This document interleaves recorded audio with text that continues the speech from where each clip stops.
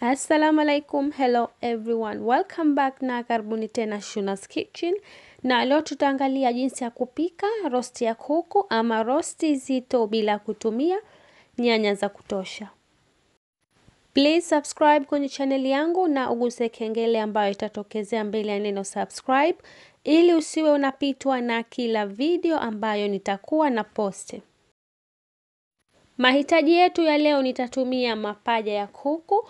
Unaweza kutumia sehemu yoyote ya kuku ama kuku mzima ama kitoweo chengine ni sawa.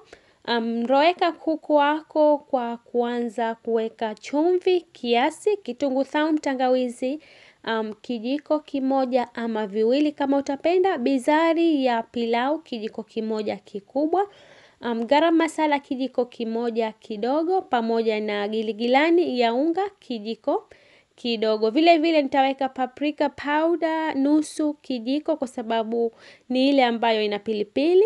Kama unapenda unaweza kuongeza, pamoja na mchanganyiko wa spice. Si lazima kutumia spice ambazo nimetumia mimi, unaweza kutumia spice ambazo unapendelea mwenyewe. Vile vile nitaweka nusu kijiko ya oregano ambayo imekauka.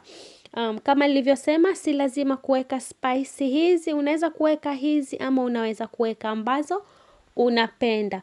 Na malizia kwa kuweka maji ya limau moja ama mawili. Roweka kuku ama mchanganye vizuri, muweke kwa muda wa dakika 15 mpaka 30.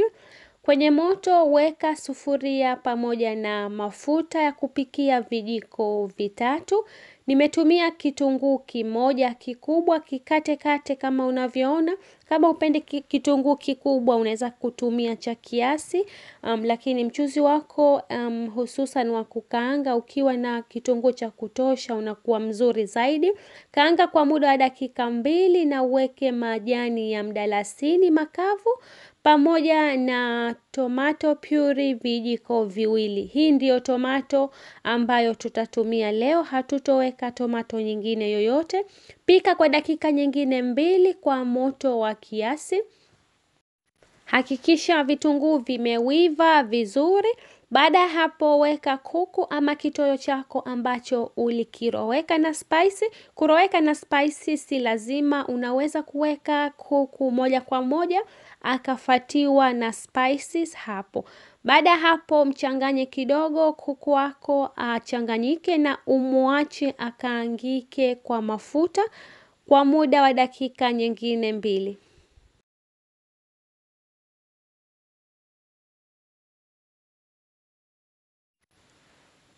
Baada hapo weka maji ambayo yatawivisha kuku. Nimetumia kuku mwepesi lakini unaweza kutumia kuku mzito pia. Hakikisha unaweka maji ya kutosha kuivisha kuku pamoja na kubakisha mchuzi.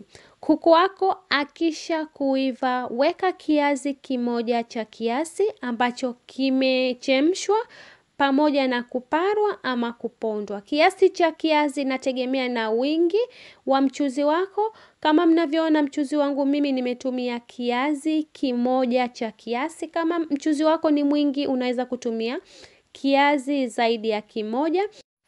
Na hakikisha kiazi chako kimeiva vizuri kabla ya kuweka kwenye mchuzi. Upike mchuzi wako kwa moto wa kiasi mpaka ukaribie uzito ambao utapenda.